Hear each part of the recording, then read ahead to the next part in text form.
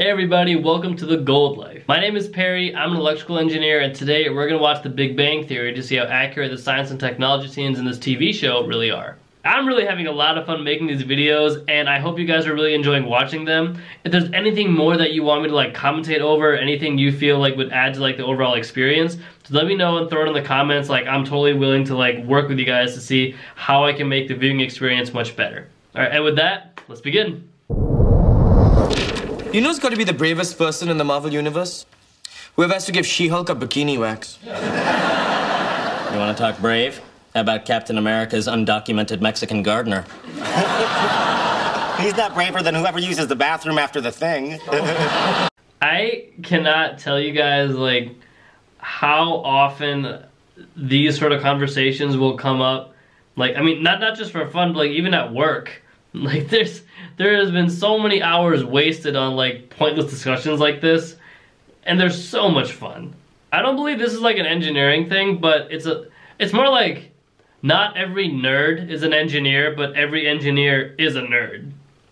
Yeah, I feel that's a fair equivalency. So this is basically just that playing out, and yeah, this for fun. This is stuff that I would talk about with my friends all the time. I can't speak for all engineers, but actually, yeah, I can. Because engineering is one of those professions that it doesn't sound correct when someone else generalizes all these things about what you do, but we're pretty similar.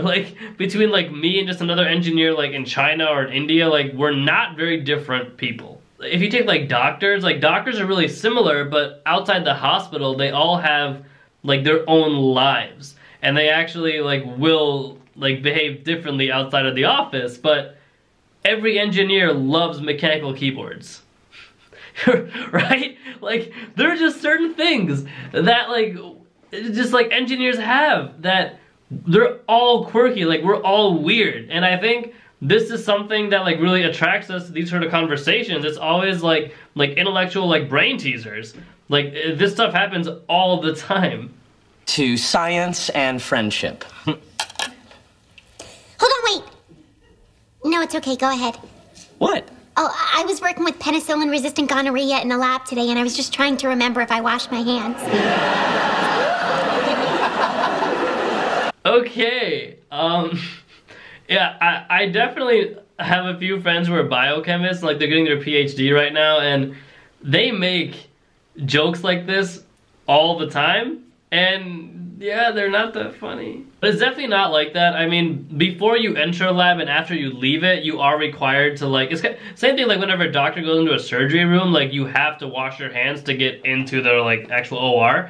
You can't not sterilize before working with this lab equipment, and you're also wearing gloves, and you're also there are so many safety precautions there so that you are not infected by the disease that you are actually working with as a biochemist, or just biologists or chemists in general. I don't actually know the statistics on people who contract the diseases which they work with all the time. I don't imagine to be very high because people want to continuously enter this field of study. But yeah, jokes like this happen all the time. This is not a surprise at all.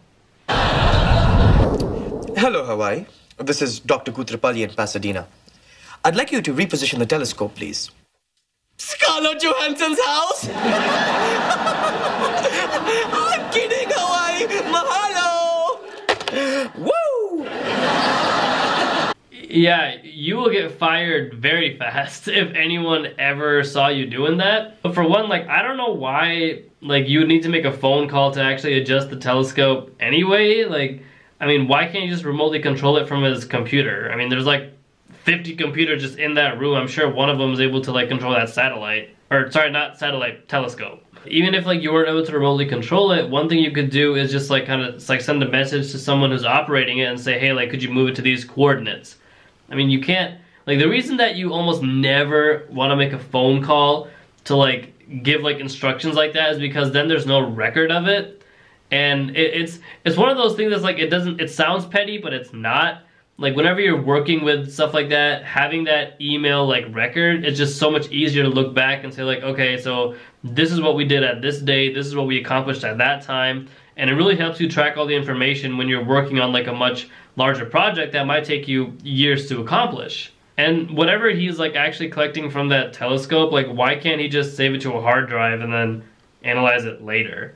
Like I don't actually understand why he's sitting there like right now staring through it to like find what? It's like NASA has their telescopes on, like the Hubble one is on 24/7, right? Like I don't understand why you can't just like view the images after they're saved into the hard drive.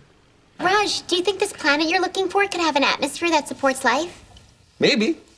If it did, I'd be famous. I'd be on the cover of magazines.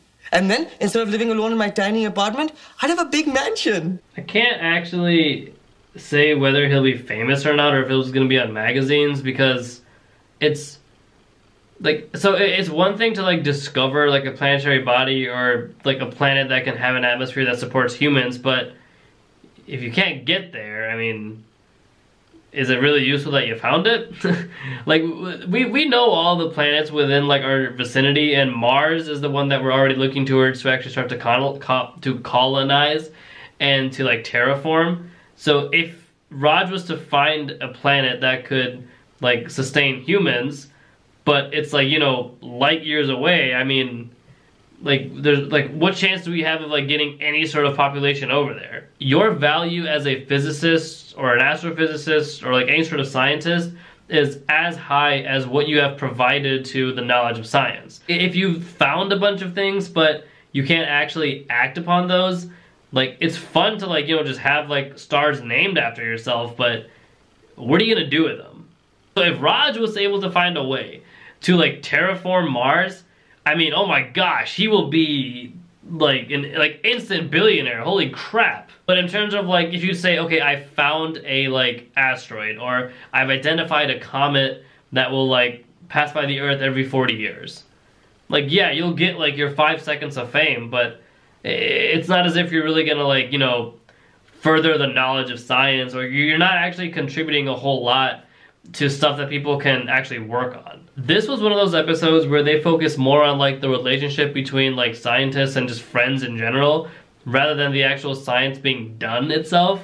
So to those angry people in the comments, like, chill. It's okay. Sometimes we can just watch an episode of Big Bang Theory and actually just enjoy it for what it is, because like when you actually have people who are collaborating on information, like their relationship is important. I mean, look at the history of scientists like Watson and Crick, and then like Einstein and his like, I mean, Edison, and the people that he was working with. The people you have working around you are very important, so if you have a friendly relationship with them, it actually will help you like research and it'll help your work a lot more. I hope you guys enjoyed the episode. Thank you so much for watching, and as always, stay fresh and stay golden.